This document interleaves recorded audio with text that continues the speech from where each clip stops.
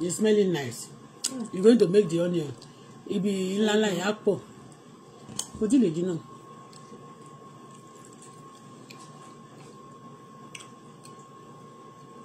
Bá ṣe yí sóde kèyìn náà yẹ ká fi.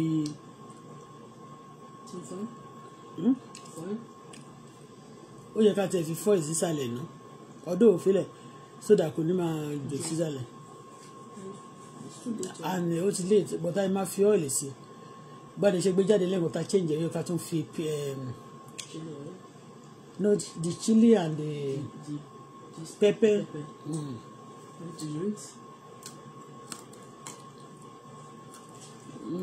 Tó wá ṣe ó kàn lè ṣe bẹ́ẹ̀ ṣá.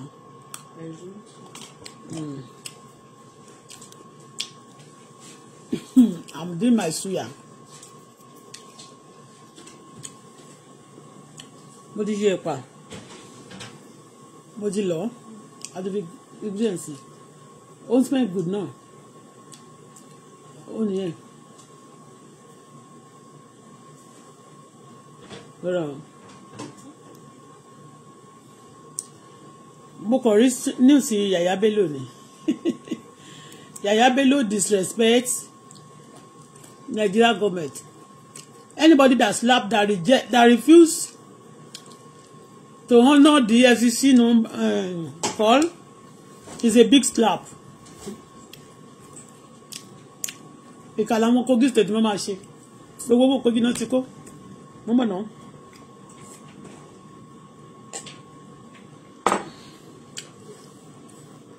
Normally on a good day, irú the kí lorúkọ yẹn. What is the name of that person? Èyí tó pèrè lódòdó yẹn náà kò yẹ kó di gómìnà because kó ba lè máa protect ẹ̀ náà ló ṣe fi síbẹ̀. Anyway, ó fẹ́ tẹ́ni ná. Wọ́n fẹ́ wo the capacity. Wọ́n fẹ́ tẹ́ni ọlọ́run wọ́. Wọ́n dẹ̀ máa tẹ́ o. Ó fẹ́ tẹ́ni ó slap kò mọ anything. Yaya Bello tó sọ pé I remember one interview of Yaya Bello. Yaya Bello, I hope you are not watching my platform. Because lẹ́ẹ̀kan gbà tí mo sọ̀rọ̀ dídò tó yẹn ló wá wọ́n tag me ní nǹkan kan. You better be careful. Mi ò jẹ́ owó anybody rí o, so I will talk o lot like mama support àwọn EFCC ni. Ló di yé. I remember one of Yaya Bello interview. Oh good. Olórí pọ̀ndọ̀ràn. Yaya Bello olórí pọ̀ndọ̀ràn. Olórí pọ̀ndọ̀ràn terrorist. Yaya Bello is a terrorist. And the money gbogbo owó tó jí kó yẹn tó fẹ́ fi terrorize. Ó fẹ́ di president in Nigeria bó ṣe wà yẹn. He's trying to be a president of Nigeria. I remember one interview of Yaya Bello. Nígbà tí wọ́n parí primary APC. On the ní orí afẹ́fẹ́ báyìí, Yaya Bello said, look at that he's supposed to be they're supposed to give him the ticket of APC to be a president because he's a youth. Arm robber youth. You too. Arm robber only ní Yaya Bello. Only they now gave it to Aṣíwájú. Wàá jẹ ìyà. Yaya Bello, kí ni mo sọ fún ẹ? Ìyà àwọn Kogi àjẹ́ nìkan lẹ́kàn ní. Àjẹ́ ṣíó. Wàá jẹ ìyà. Owó Nàìjíríà tó kó yẹn. You go jẹ ìyà. Kí ni mo sọ fún ẹ? Ó rò pé torí àwọn ọmọ APC Wàsíù Àyìndé gbà nínú owó gbà campaign o. Wàsíù ó gbà nínú owó campaign. Wàláì tàláì. Nínú owó campaign Yaya Bello Wàsíù gbà ń bẹ̀. Àwọn kan close mọ́ Aṣíwájú tó gbà bẹ́ẹ̀ máa kan àbùkù. Ẹ máa kó àbùkù. Bóyá lẹ́mọ̀ wọ́n ní ká dákẹ́ abájọ ṣé rí pé a gbé picture sílẹ̀ kẹ́ má bàa máa fi kọ́ra mọ́ wa ó ti yé yín mẹ́yẹn ẹ rí pé a gbé picture wa àbá yín jẹ owó ṣùgbọ́n orílẹ̀-èdè yẹn Nàìjíríà wa gbogbo wa náà àjọ nẹ́nẹ́. Yaya Bello máa ń bú Aṣíwájú ńgbà yẹn ìgbà campaign mo máa ń sọ fún ẹ pé kí ló máa fi ajá Yaya Bello kí ló máa fi kí ẹni tó gbà lẹ̀ kí ló máa jẹ́ kó òdòdó gbọ́n máa ṣe jù bẹ́ẹ̀ lọ òdòdó tí ò ní ṣe òdòdó. Àwọn olè wẹ́wẹ́wẹ́ àwọn olè yìí àwọn ọmọ kéékèèké ojú wọn ràn tẹ́ bá wo gbogbo àwọn tí Yaya Bello kó sí owó sí lọ́wọ́ ibi tí mo jókòó sí ngbà yẹn rèé Yaya Bello ẹbí Yaya Bello kan wá sórí Facebook ń bí báyìí tó máa ṣe bí ọ̀rẹ́ sí nígbà tí mo ń sọ Yaya Bello. Oh God. Àwọn ọmọ ní tíátà gbogbo àwọn ọmọ ní tíátà tó wá láti Kogi yẹn irú bẹ́ńsẹ̀ kí lórúkọ ẹ̀ gbogbo wọn má jẹ́ ń dárúkọ 70 million owó dáṣì tó máa ń dáṣì wọn nìyẹn of recent ní sí àwọn òtí ẹ̀ tí ìrówó sanwó lé ń bí ẹ̀wọ̀ iye tí wọ́n sọ pé Yaya Bello tó fi sanwó school ọmọ jẹ́ ń kà fún yín excuse me Yaya Bello anyway mi ò abọ́ nǹkan ló bú aṣáájú gbọ́ngbà yẹn ó ní they gave the ticket to the old man he's supposed to be the president of Nigeria they supposed to give him because he's a youth olórí pọndanran àwọn olè yìí nìkan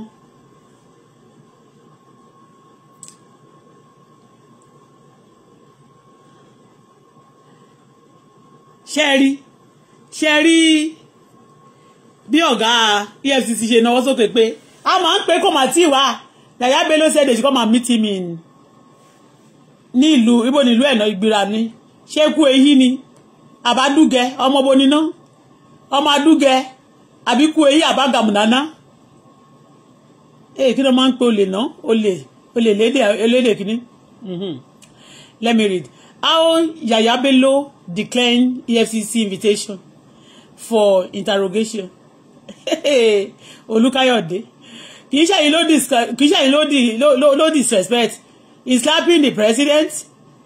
Yaya Bello is slapping the vice president, also slapping number 3, slapping number 4. He slapped the whole Nigeria, simple as that. Oya lemon.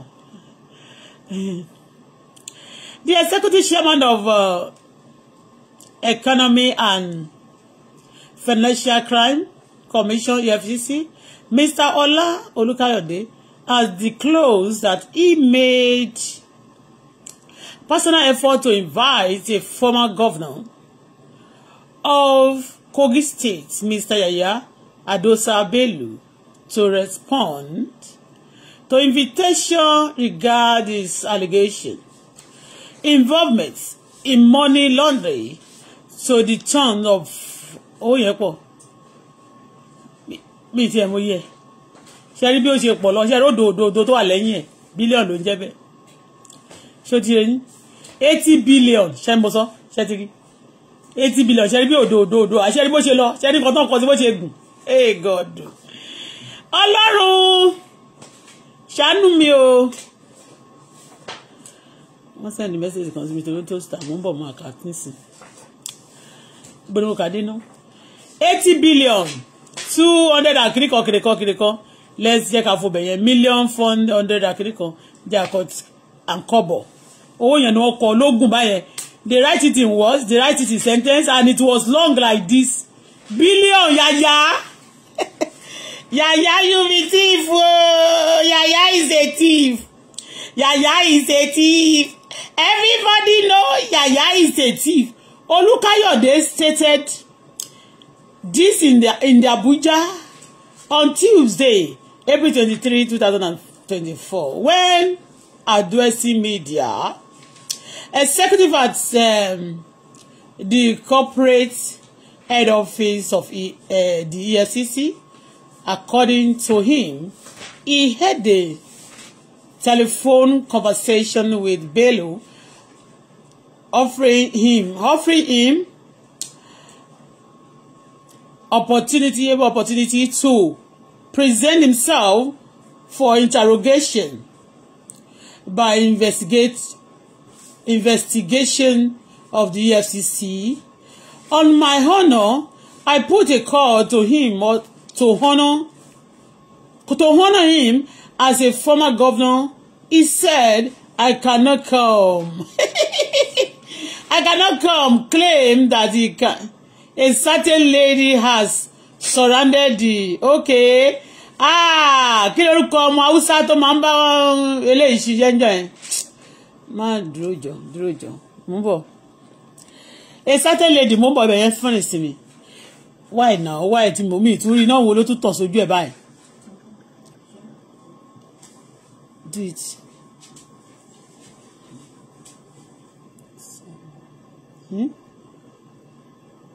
Iná dà. Tí o bá dé ṣe. Okay, ṣé òun nìyẹn? Okay. Ibo mo ka dé gan-an. Okay, according to him, he said, okay, no, ibe mo ti kọjá bẹ́ẹ̀. So on honor, I put a call to him to honor him as a former governor. He said, I cannot come, claiming that a certain lady has surrounded the EFCC with over 100 journalists to embarrass or intimidate him and all that stuff. I said if that is it, your fear, if that is your fear, I will make you come direct to my office, to my floor. I will invite my operative to interrogate in my own office. What could be more than honorable than that? Do you know that he said he can't? They come to my village. Okay, they should come and meet. They say they come and okay. They should come and meet him in his. He said they should come and meet him in his village. My director of investigation also sent him a message to him. He said the EFCC's boss said he was worried at the report of. Anyway, go to my platform, you see it there. Yaya is a Yaya. Ọlọ́run má jà rógun ya, má jà ríjà Yaya. Nígbà táwa kékeré báyìí tó bá ti gbọ́ ẹni tó ń jẹ́ Yaya. Ní ọ̀dọ̀ wa yẹn bí àwọn kan tí ò gbọ́n tí ó jẹ́ dídìrín la máa pè Yaya ilé. Yaya Bello. No be small thing. It's long, but we can read it. Motika. Ó ṣàṣọ wípé it's a, you can see that person, you see. Wọ́n náwó Mr. Káyọ̀dé náwó báyìí pé ṣé rí báyìí o tó bá dìjà ń sìn. All these criminals of Nigeria, they want to fight you. I told you today that go and look more. I mean, look for more. Ẹ kó sójà pẹ̀lú àwọn EFCC. Tí ò bá èló ni salary àwọn foreign investigators.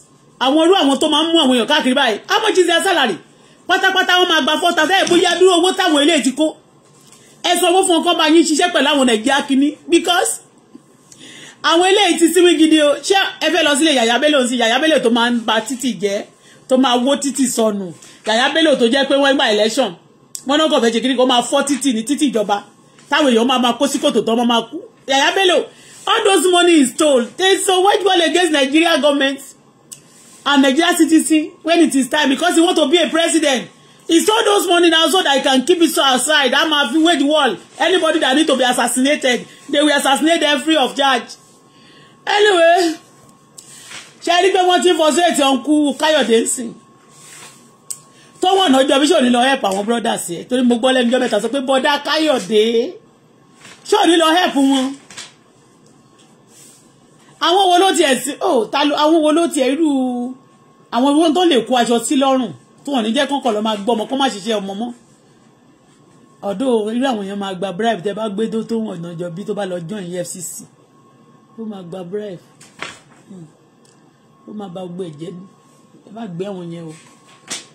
Bọ̀tẹ́ lọ wáyàn kúnra yín bí wọ́n ṣe yẹn ó ń slap Nigeria.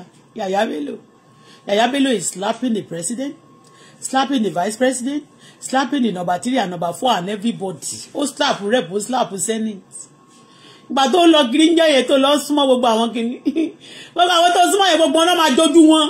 Wọ́n máa ní kí ìwọ ṣe kíní sìn kó sá kó má bá wọn kó má dáhùn. Mr. Ẹ̀mọ̀kan, Mr. Káyọ̀dé. Àwọn tó fi wọ́n ní èwo ni olórin kan sọ pé èwo ni kájọ ìyàwó ni ká má lè gbẹ́dìyẹ. Wọ́n ti fi ń jẹ olórí EFCC. Ẹ mú Yaya Bello pẹ̀lú ipá. Ẹ fi orúkọ ẹ̀ sí port gbogbo airport kò gbúdọ̀ lọ.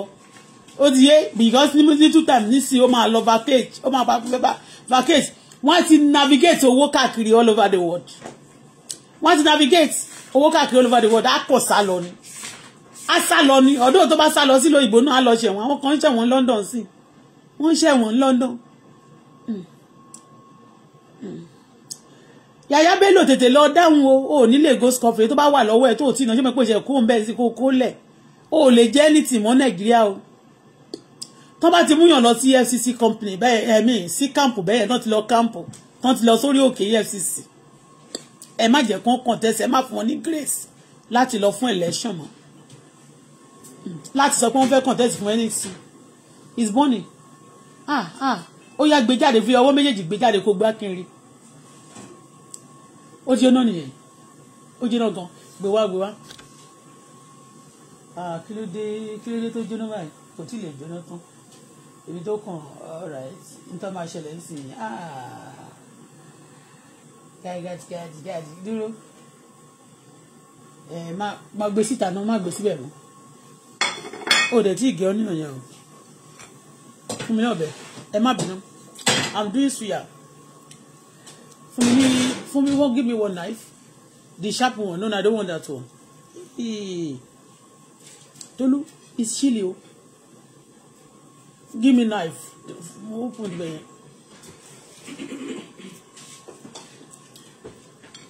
when you are coming, come with the tissue. Serve it. Just give me. Can you give me onions? I want to try this one. Ebi kò tí bẹ̀rẹ̀ sí jóná ná. Oh, ó ti jóná ná. Oh. O lè paná fún so wá gbé síbẹ̀ náà so ó tiẹ̀ ti jiná ṣójí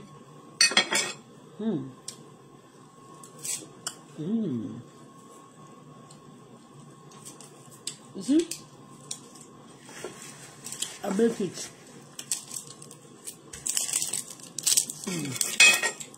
ó jẹ́ mi lẹ́nu ẹ má bínú o.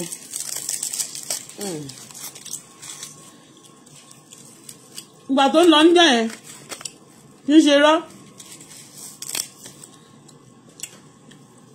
ṣé ẹ rí ìgbà tó kọ́kọ́ wọlé gbà yẹn wọ́n máa rò pé ó ga o tó bá jẹ́ pé wọ́n bá sọ pé omi ló máa ṣe jaginá wọ́n máa nírọ́ ni Yaya Bello lọ tètè lọ ń sìn owó títorí èyí tó bá ti kó lẹ̀ kó tí lè kó owó ti yé. In fact, they say you pay money to school fees. Lè fún wa lówó ń bí àfi kẹ́ tó máa sponsor kẹ́ máa fowó Nàìjíríà tẹ́ bá kó kẹ́ máa fi sponsor ogun tiwa. Ayé yín máa ṣòfò dànù ní. Gbogbo ẹni bá ti tó ti kówó Nàìjíríà jẹ́ tó bá sponsor ogun tèmi ẹ máa ṣòfò dànù ní. Yaya Bello, you cannot go scot free o. So go to the EFCC and stop doing that bullshit. Don't say that because you are a former. And that's why I say that they should cancel some law. Pay people who tó bá ti lọ sí power they could not arrest them for what èèyàn kówó bẹ́ẹ̀ yẹn wọ́n pa wọ́n dànù ní China ni wọ́n pa wọ́n ní àwọn gbogbo ìlú kìíní yẹn àwọn kan wá jókòó wọ́n máa sọ pé wọ́n máa kówó jẹ wọ́n ní lè pè wọ́n EFCC ń pè yín odidi bọ̀dá Káyọ̀dé ló ń pè yín tẹ́ ẹ̀ dáhùn Yaya mo labúlé mo lo ti wá ná ní Kogi ó lè nígbà yẹn náà tá máa lọ ń gbàṣọ lọ sí Kogi State wọ́n ṣe máa ń jí aṣọ nìyẹn máa jí àǹkárá ó lè kí ni mo ti gbàgbé orúkọ tó ń pe olè ní èdè ìbíra o ẹni tó bá mọ iná ń po ń tan náà ń polè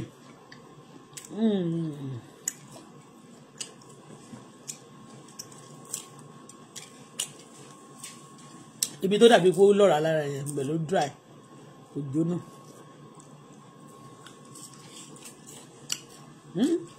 It's nice. Oúnjẹ súyà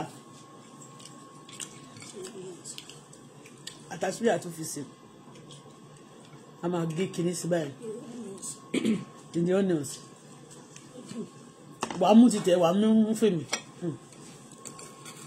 máa fi jẹ báyìí ni máa mú mi sí.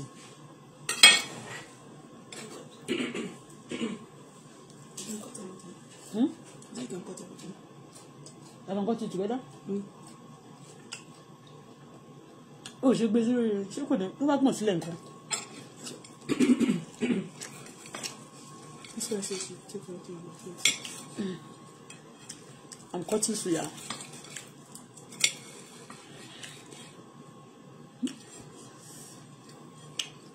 Ṣé nípa ṣe dáadáa? Suya. Ya. I'm cutting it. Ìgbà tá bá dé Surulere lákèrèlé ká tó lọ jẹ suya kèrèlé. Suya kèrèlé la máa ti ń jẹ tipẹ́tipẹ́. Suya yẹn. Ìgbà tá bá dá kèrèlé ká tó jẹ suya kèrèlé. Suya síta. DJ kò sí suya síta náà, akèrèlé ló wà. So ti pa yes. So sorry.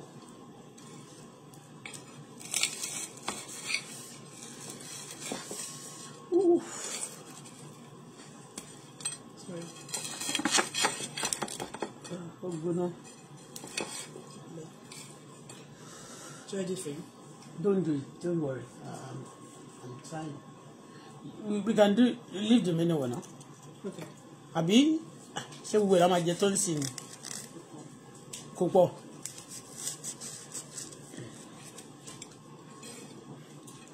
Àfẹ́ràn ẹ̀mà ni mo ṣe.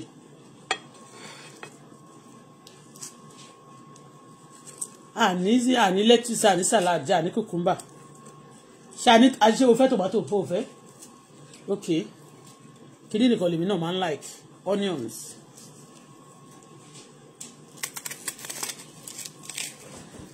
Put this back.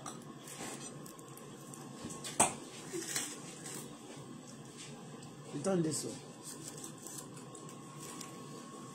Yaya Bello bó ti ẹ̀ jẹ́ lè fún yẹn máa rí pé èèyàn pariwo ń bíbá ó lè ní ẹ́ o. Ha! Owó burúkú ilẹ̀ ń kó Nàìjíríà àwọn èèyàn. Wọ́n ní àwọn celebrity náà ló máa ń kó fún náà. Ó máa ń kó fún celebrity náà àtàwọn kí lórúkọ àwọn burú di change. Wàá máa ó ga o. Nàìjíríà dáàdi ẹ kúṣẹ́ o. Ẹ kúṣẹ́ o. Nàìjíríà àwọn ẹlòmíì tó kó sí kó fún mi ní títù mi ànádọ́rẹ́ wọn gbà. You see we do the suya. Look at our suya. Kí má jẹ́ púpọ̀. Ṣé sú ẹ̀ tó bá jábọ̀ àwọn.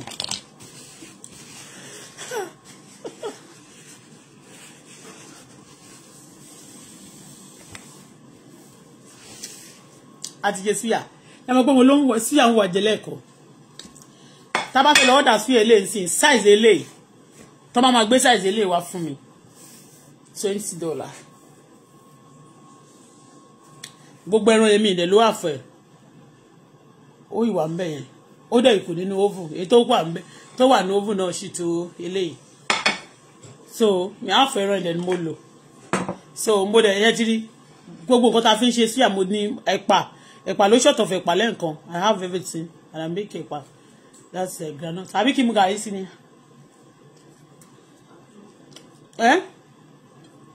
You will drink if I drink, abi? Because me and you are not the same, huh?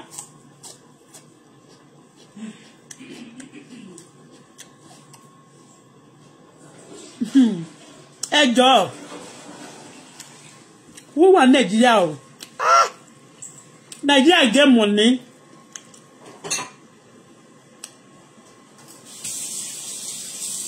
Give me garlic then. Just put some more garlic here for me. Oh, caution.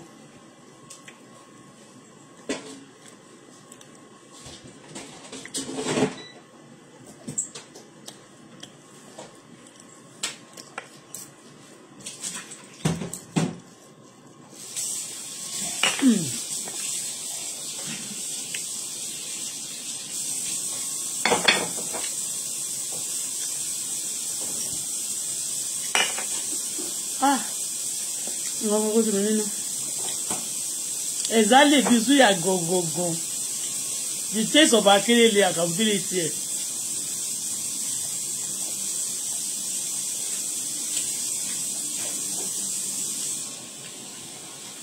Anytime I want to eat wara, you know I do wara for myself.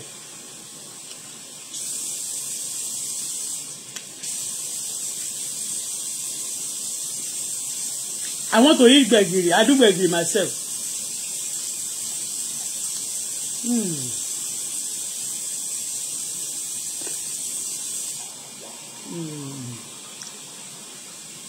Come on, eat with me.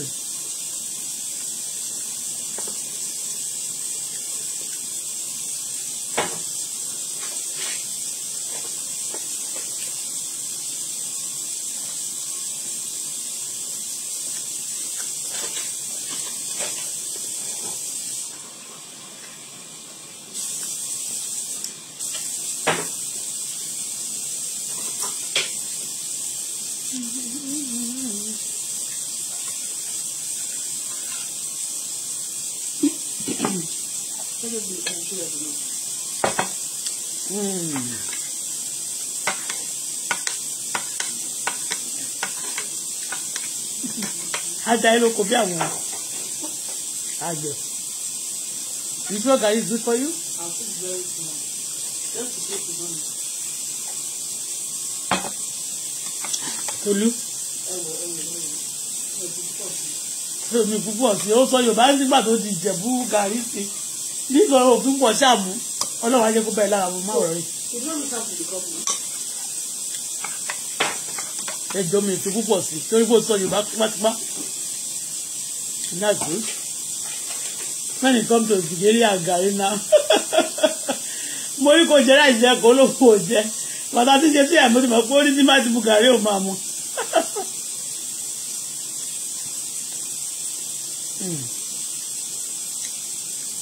Àmọ́ kọ́tà fẹ́ jẹ. Okay.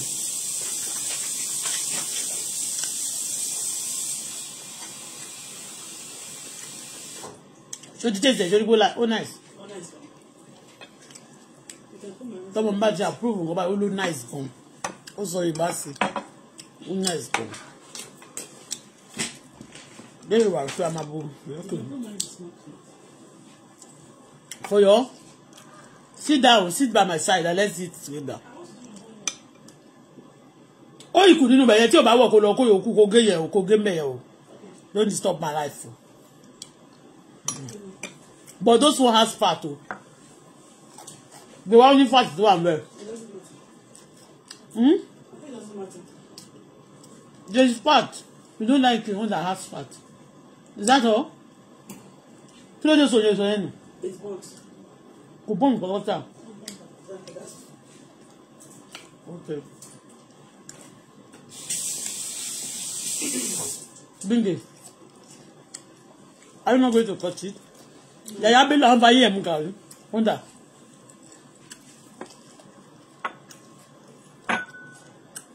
This is fat. Yes, I like it. You like fat? Mi lè jẹ lè tán. Ó yá máa okay, ó kàn fẹ́ jókòó yá bu onion sí. Bu onion. Bó ti dáadáa. Ó ti ẹ̀kọ́ tẹ̀ mọ́. Look at this one. Àwọn bíbá yìí ni. You like that? Tolúwa ni mí. Ó ní it's okay. Ó mú mi lọ́wọ́ dání. No problem. Kò sí wàhálà. Bath to take. Yaya Bello. Yes, it's in pay. Olóò dáhùn.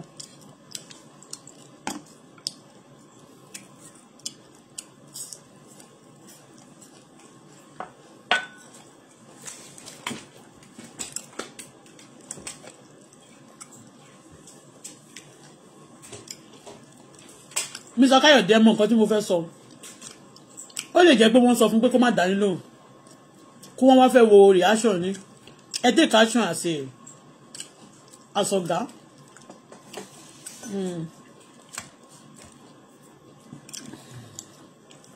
Wọ́n fi owó ń tẹ̀ sórí èèyàn.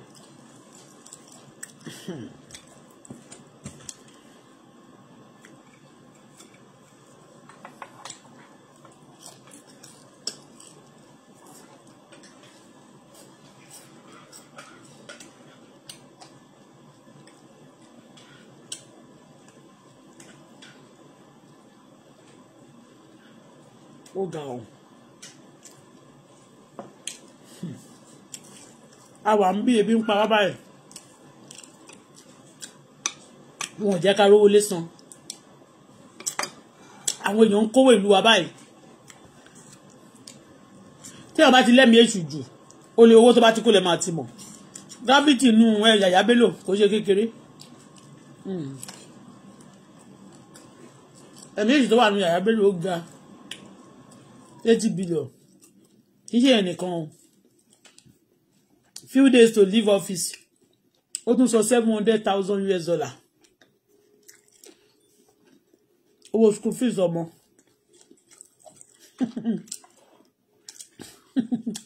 Àlùjọ́nà làwọn ọmọ yìí ti lọ school ni. Ó ga o. Èèyàn máa ń jẹun láyé yẹn.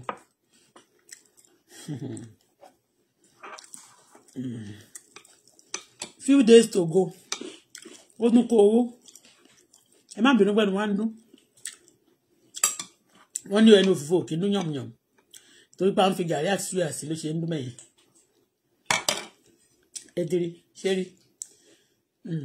Àmọ́ a lè bọ́ sílé oúnjẹ ká sanwó oṣù easily. Wicked souls. Nigeria. Yaya. Kò dẹ̀ ní bẹ́ńṣọ́ fún ẹ. Àti gbogbo àwọn tó kówó fún wọ́n ní kó má yọjú sí FCC ẹ̀ níjọ́ tó rí de pọ̀.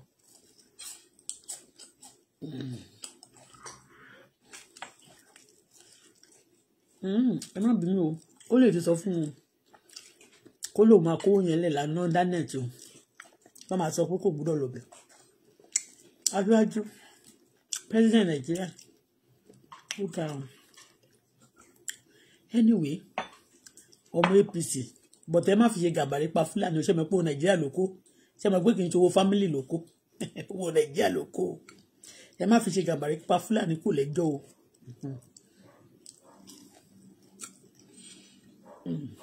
Ó ga ọ mi ì dárí 2005 lọ́wọ́ bí n ṣe wà $2,000 péré tó jẹ́ tèmi àwọn lára ẹ̀tọ́ mi àwọn tó kówó jẹ àwọn Kogi tó láti jẹ tó lé mèrè wọn ò lè lọ fi bá wọn jà àwa ló máa dìde ogun sí kó sí tó kàn mí ná lórúkọ ìjọba Nàìjíríà mi ti ń sọ̀rọ̀ bá jẹ́ nípa ti Kogi ó lè pọ̀ mbẹ́ o ó lè nà ètò ní sísítọ̀ mi mọ̀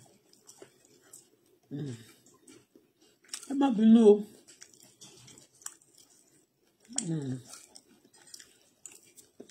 Yaya Bello ó ga o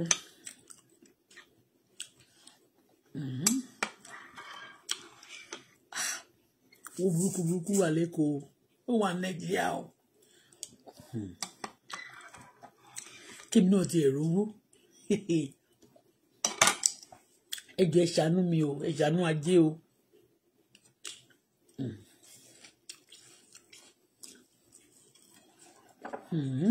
abájọ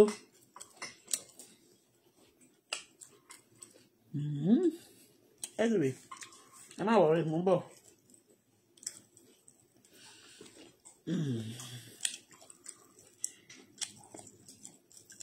ẹ ní ahun ẹ lólè ẹnìkà gbogbo àwọn original people tó ṣiṣẹ́ yẹn bàtà wọn jẹ báyìí ni bó ṣe gbẹnu sókèrè bí ọkọ̀ ojú omi. Come on, have more. You like it o ti jẹ́ tán. Nice. Take the menu. Take gbogbo ẹ̀gbọ́n. Take everything. Gbé gbogbo ẹ̀sẹ̀. Mo rí pé o like it. So tó bá ti like it, come I like it. Ta ló kọ ẹni súyà ní jẹnu? Ó ṣe wọ́n báyìí kò ti rántí. Báwo ló ṣe wọ́kọ̀ jẹ́? Níbo?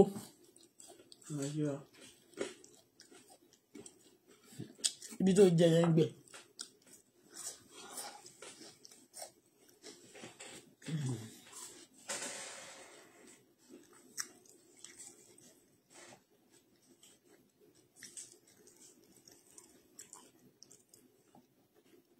Ó dùn náà tó tọ́. It's delicious.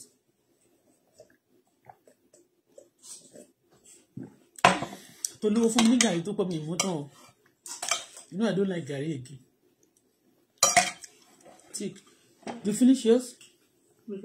The gàrí? Only minutes o. But I need water. You don't want? Báwo bóyá ó dẹ̀ wù nílùú búkú ni I don't know for this gàrí.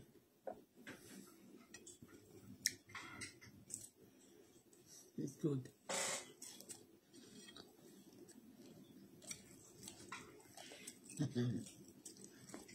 Yeah. Wow.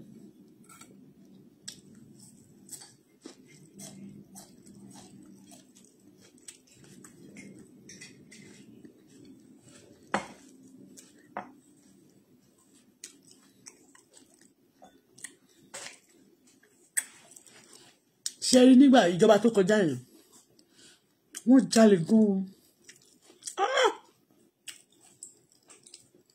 Wọ́n jalè sàn.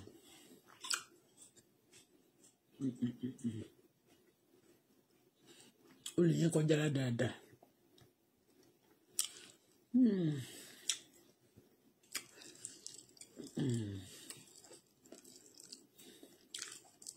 Suya kéèlì là ń jẹ bá.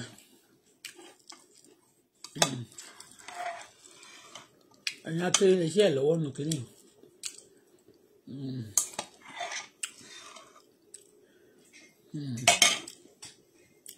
Suya akérèlé kí ló dé tọkọ mi wá sọ̀rọ̀ akérèlé mo kàn ń jẹ suya mo dẹ̀ ń dárúkọ akérèlé mo dẹ̀ ń sọ̀rọ̀ Yaya Bello ẹ gbà mí o Yaya Bello kí ló lè iwájú ọpọ́n ifá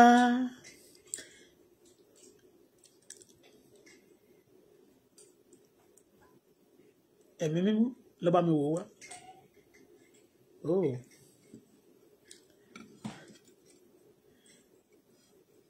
Yaya Bello ṣó kó anybody látàkérèlé because mi ò mọ bí mo ṣe ń jẹ suya kérèlé tákérèlé ń wá sí mi lẹ́nu ó yọ lọ́hùn o.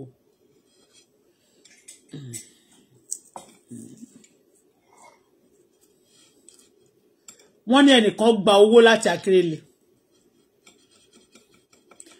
talent tó gbowó lọ́wọ́ Yaya láti Sùúrùlérè wọ́n ní kẹ́ kó náà sílẹ̀ o. Ẹ jẹ́ kí EFCC ṣiṣẹ́ owó ẹ̀ kí ló dé tẹ́ máa kówó Sùúrùlérè owó Kogi lọ Sùúrùlérè ẹ̀mí mímọ́ ń bá mi sọ̀rọ̀ lọ́wọ́lọ́wọ́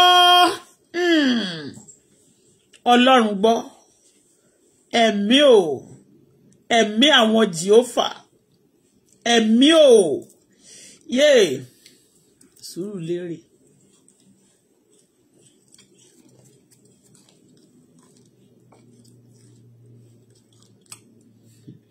Ẹ má jẹ́ kó sá lọ Sùúrùlérè o. Ó yá gbé lọ. Ó ṣe o. Àwọn ọmọ wọn ló jẹ́ lójú. Ó láìkẹ̀ that's all. Ẹran tó kù yẹn má gbé sínú freezer nìyẹn. Ó gbé sí fridge. Tá bá ti mix spices pẹ̀lú ẹ̀gbọ́n ti pẹ́. Ó máa dájú. Ó máa tún dùn jù báyìí lọ. Tó mix ẹ̀ bílẹ̀ bí ọjọ́ kejì. a fi sínú fridge ó dùn ṣá.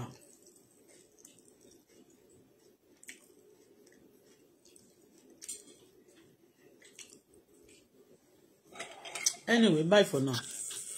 Ẹ jọ̀ọ́ ẹ sọ fún Yaya Bello, ẹ má fọwọ́ yẹpẹrẹ mú Yaya Bello. It's a taboo. Mo ti rí pàwọn èèyàn sọ pé wọn ní pé kò ní submit rẹ̀ níjọ́ yẹn. I heard that. Mo ti gbọ́ pé ó ti lọ rí nǹkan tó ń sọ ní o, wọ́n ló ti lọ rí pé lóun ti lọ rí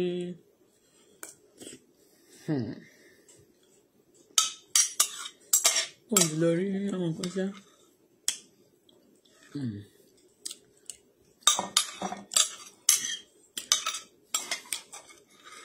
Èmi àtọmọ mi jẹ súyà mi nǹkan gbé kinní sójú ẹ̀ ni torí ó wọ uniform jẹ súyà mú gàrí.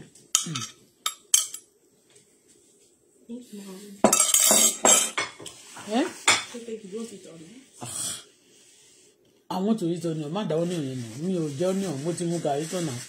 Mo ti jẹ súyà tó ń jẹ máa jẹ mu onion. Àbí máa jẹ onion.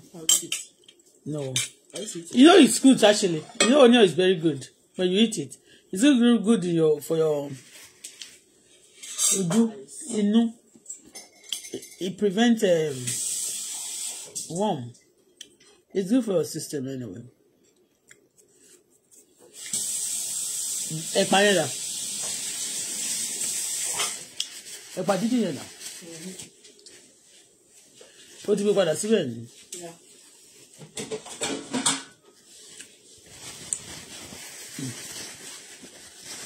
A ní para wa o.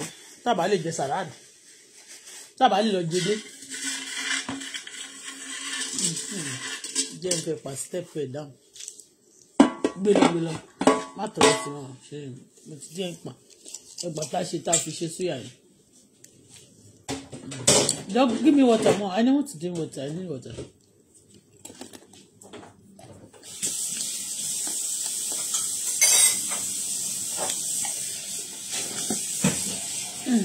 It's a taboo anyway.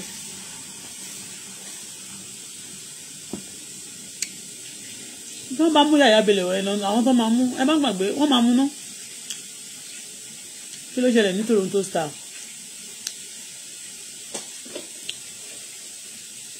What happened in Toronto Star?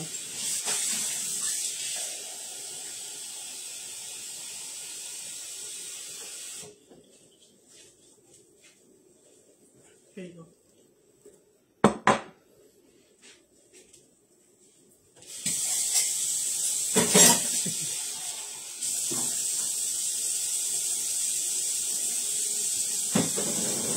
Àwọn eléyìí náà fẹ́ fi àwọn ṣe sí wá wo nǹkan tíyàwó wọ́n ní mo ní eating disorder bí mo ṣe ń jẹun lísìn ṣé o ń gbọ́ ni wọ́n tàgì kìíní ìsinmi ìyàwó túdò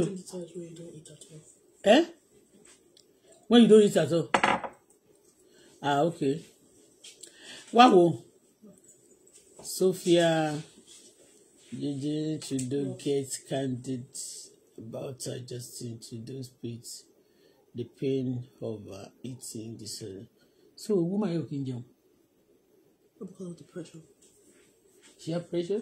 Depression. She have depression? Probably. To láti jẹ́ president àti minister kò easy o. I need to be praying for my oh God, and I don't like this. Toronto Star. Wọ́n sọ̀rọ̀ nípa ìyàwó. What? What happened? Why do you do that? I don't know. I just felt like doing it. I just felt like doing it. I don't know why. You feel like doing it? Yeah. That's sport now. Tó bẹ̀rẹ̀ tó ṣe jẹ́ ata tó bẹ̀rẹ̀ bẹ́ẹ̀ tó dìde tó bẹ̀rẹ̀ bẹ́ẹ̀. I wish I could do that. Yeah, she. Mi lè ṣe gbogbo ká máa bẹ̀bẹ̀ tó mọ̀ ẹ́ mọ̀. I do that before. I remember I used to do that before. Don't use your body anyhow. Tí máa máa jọ ẹsẹ̀ mọ́lẹ̀ gbogbo ẹsẹ̀ yẹn ló ń ro wá sí. Ó mà ṣe o.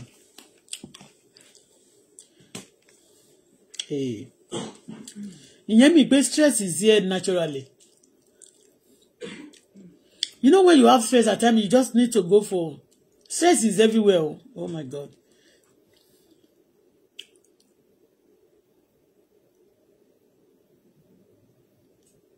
Okay, the book is out. Anyway, may God help also.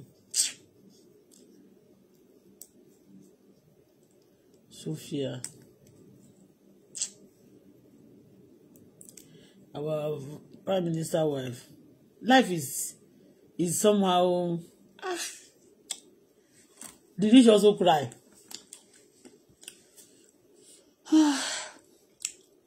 It is well.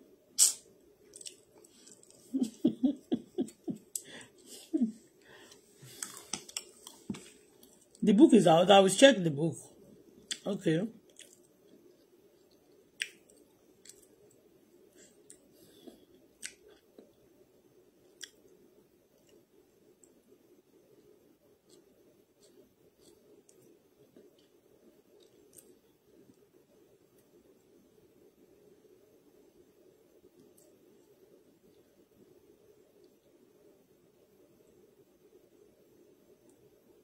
Separation get messed, but they have each other back.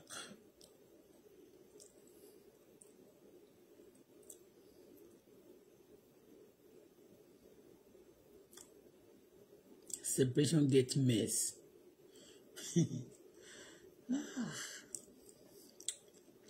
But this is not what God actually planned for everybody. Everything getting messed. Anyway, everywhere that gets messed, may Almighty God settle it for us, oh God. May Almighty God help us, oh Lord. May God settle our home and settle our lives. So shall it be. Maybe tó wọn kì í jẹ́ kan ilé àwọn tí Nàìjíríà ò kì í get mess bẹ́yẹn. Bóyá wọn ò ráyè kó ń bíbà.